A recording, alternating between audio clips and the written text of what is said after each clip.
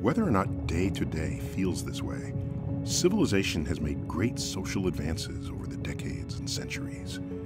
Progressive changes in laws, legislation, and attitudes around the world have, in some areas, brought the diversity of race and gender to social levels that approximate Martin Luther King Jr.'s famous line from his 1963 "I Have a Dream" speech.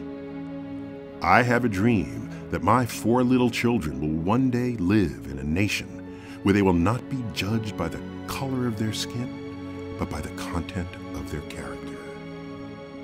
One thought experiment bears this truth. Imagine you're offered the opportunity to enter a time machine and go back to any previous moment in human history. When and where would you choose? The white, cisgender, heterosexual male has his pick of the timeline. This traveler to the past will be welcomed everywhere and every when. If that's not you, then you'd better think hard about the time and place you'd like to arrive. Are you female, a person of color, disabled, queer, or any combination of these? When was it better for you? 1,000 years ago? 500? 100? 50 years ago? 10?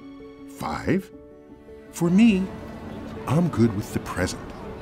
I'd rather not be declined a taxi ride, overlooked for job opportunities, denied a bank loan, or redlined from my choice of housing.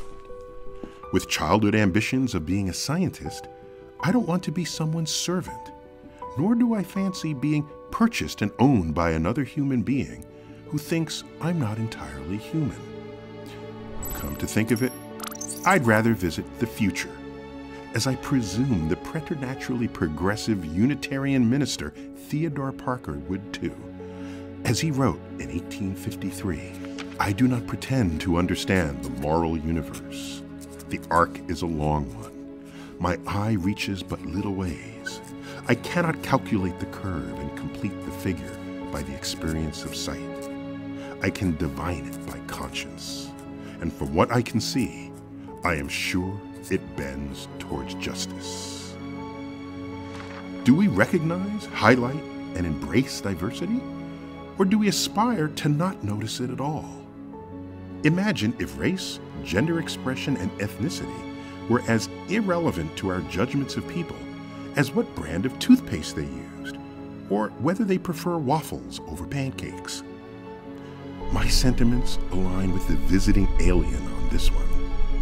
Consider extraterrestrials so different from us in every way that, to them, all humans are indistinguishable from one another, no matter how much we distinguish ourselves.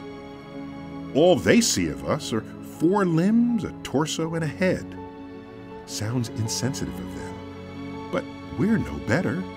For most animals on Earth, we have no idea at a glance, and probably not even close up, what their gender is, or whether there's some subtle difference between the coloration or plumage on one member of a species relative to another.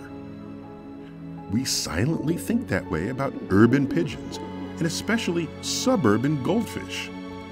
Parents surreptitiously swap live ones for the dead ones that they've just killed. This typically happens while their kids are away at camp, as they attempt to conceal that they've overfed or never fed Goldie and Bubbles. For most of us, seen one goldfish, seen them all.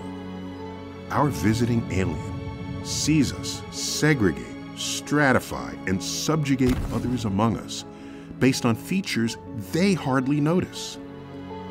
Bearing witness to our divided ways in response to all that should be irrelevant to the content of our character, our space alien would surely phone home and report surefire evidence that there's no sign of intelligent life on Earth.